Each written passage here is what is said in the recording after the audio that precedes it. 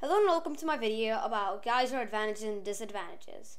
Today I will be going over Geyser advantages, disadvantages, and slightly into how it works. So, remember to like and subscribe and hit the bell button to be notified of all my future videos, and let's get right into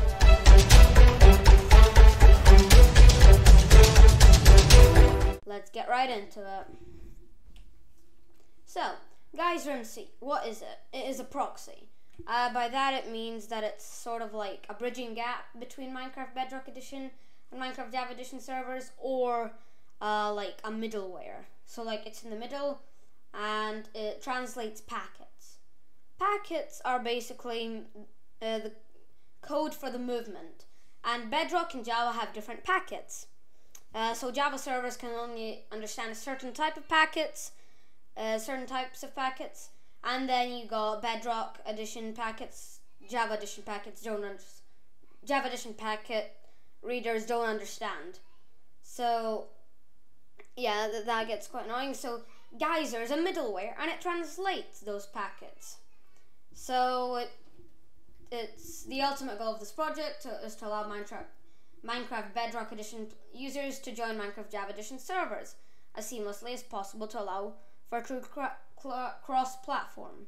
So basically, just making it cross-platform servers. So it can be used on servers, or it can be used on your own client.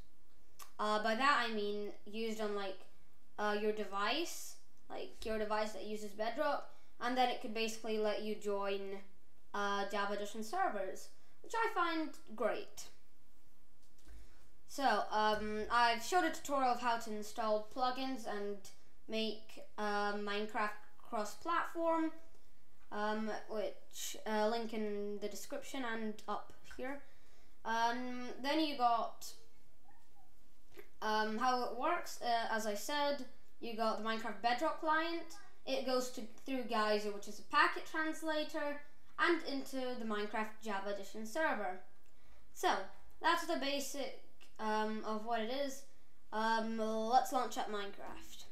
For Minecraft, I am currently on Coder server, which is my personal server, and here I play with friends that have a variety of different clients.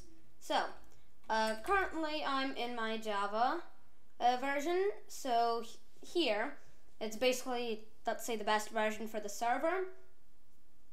Mostly because for the disadvantages, you have got that plugins, they do not work that well.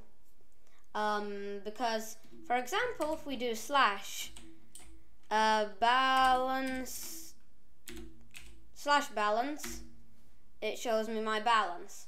Even if like Bedrock players have like operator permissions, though that command would not work.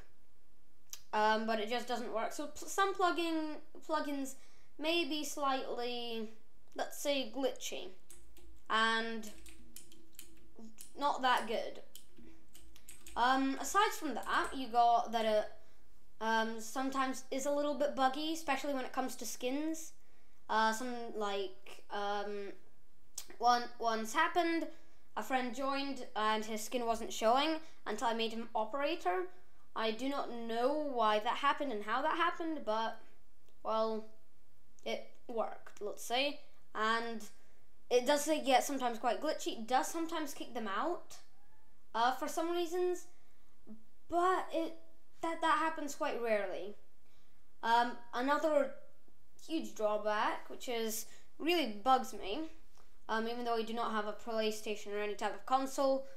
On consoles, you can't just add servers like you can on Java Edition or Pocket Edition.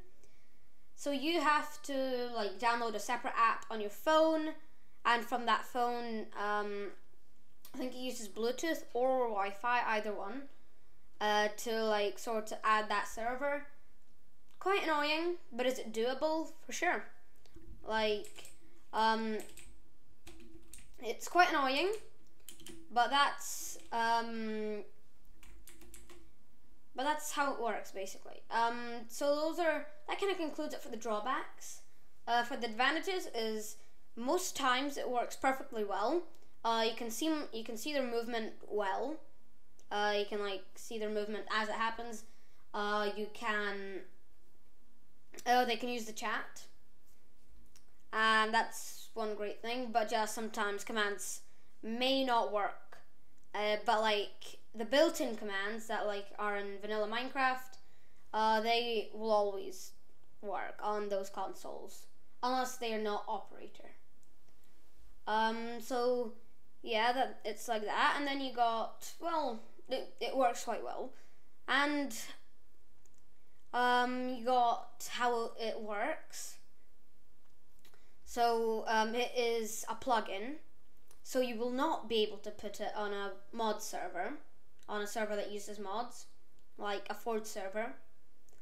So you can like, so I currently use it on a Spigot server, and it works perfectly fine. So it's just put in the plugins folder, and it works perfectly well. So that concludes it for today's video. Hope you guys enjoyed, and I'll see ya in the next one.